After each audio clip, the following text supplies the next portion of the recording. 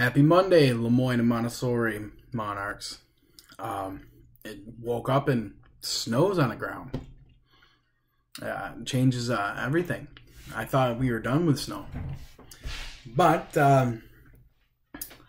for physical education, what do you think you can do with outside to play and get exercise in the snow? Mom, Dad, Grandma, and Grandpa, talk with your children, my students, talk to whoever's around you and ask them, what can we do to be physically active in the snow? Maybe build a snowman, go for a walk. You can walk in the snow, play in the snow. That's good exercise. You're walking in the snow because it's a little harder to walk in the snow. Just like when you're on a beach and you're walking in the sand, it's a little harder. Just try to get outside and play in the snow a little bit. Make sure we're using social distance.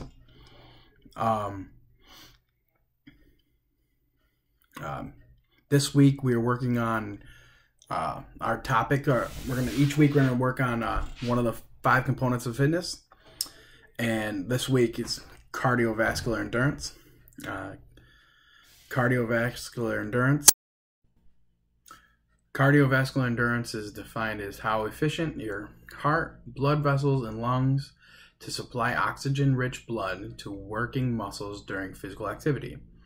So basically what it comes down to, it is your ability of your heart to get oxygen throughout your blood to your muscles so you can supply those tissues with oxygen.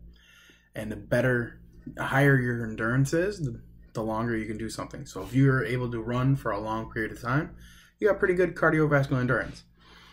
We've been testing it throughout the school year by doing our pacer, and all of you have shown really good improvements.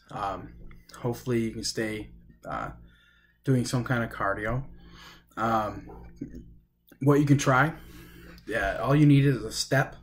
And step up one leg, then the other, go down, step up, step down, just like we do in the gym with our mats and our fitness stations. Up, down, and try to do it for 30 seconds or 60 seconds, and then take a break, 30 seconds or 60 seconds, and try it again, and do it, and see how many you can go up and down. Go up, down, that's 1. And see how many times you can do it in 30 seconds, 60 seconds, and try it a couple times so you can beat your score. Challenge a family member or challenge someone and see how they're doing. I sent an email to everyone in Lemoyne Elementary, Lemoyne and Montessori, saying what our objectives is for this week, some links on some things on YouTube that you can watch, and you can do the exercises with them. There's one I sent on there. It's 25 minutes of fitness, a really good one. And you have the whole family. And the whole family get down, try it, and do it, and have fun. Do it to the best of your ability. If it's a little too tough, take a break. Pause it, or let it go, catch your breath, and then get back going when you're ready. Some other things you can do is jump rope. Jump rope for as long as you can. See how many you can go, how many you can do it, and then try again. See if you can break your record. That'd be great. You can also run in place. That's very simple.